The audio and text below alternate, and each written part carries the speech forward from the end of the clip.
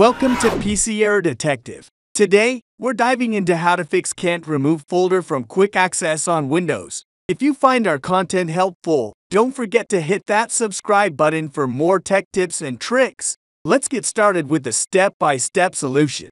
Step 1. Begin by opening the File Explorer program. You can do this by clicking on its icon on the taskbar or searching for it in the Start menu.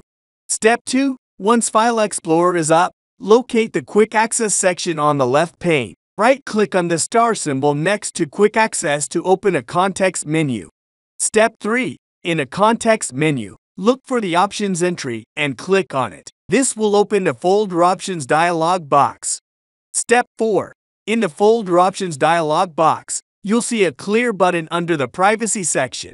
Clicking this button will clear all the items from Quick Access, including the folder you're unable to remove. And that's it. Thank you for watching and see you in the next video.